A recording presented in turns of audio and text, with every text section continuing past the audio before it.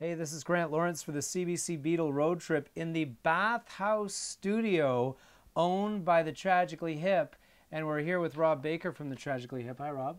How are you? Thanks for having us. Tell me about the house. I mean, do you know much of the history of this place? How old is it? I do. I think it goes back to the 1840s, and it was a stagecoach stop on the way to York. That's pretty cool. Yeah, there used to be a three-story parking garage for people's carriages out back, and this was like a big bed and breakfast where people would stay. And the parking garage is long gone, and then it was a farmhouse. I think from the 1840s until we bought it in the early 90s, it had only had two owners. Two separate families had owned it. And now the Tragically Hip. And now us.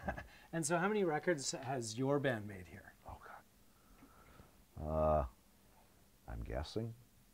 We've probably recorded 5 albums here, parts of albums as well, and lots of other bands. We've mixed stuff here. And I did my 2 Strippers Union projects here, and Paul Langlois done some records here. Gord Downey's done solo albums here. Yeah, and so what's your favorite room in here to hang out or record in? For recording, well, that's the room across the hall is kind of the player's room, Yeah. where we all set up, and we're all on headphones. We isolate our amplifiers, and we've set up what used to be the mud room as a drum room. So we have visual contact with Johnny through glass doors, but he's isolated so we can get a great drum track and not bleed all over his microphones. I see. Okay.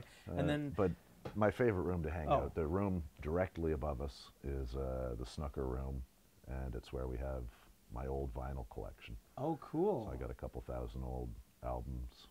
Thank you for being so warm and inviting here at the Bathouse Studio.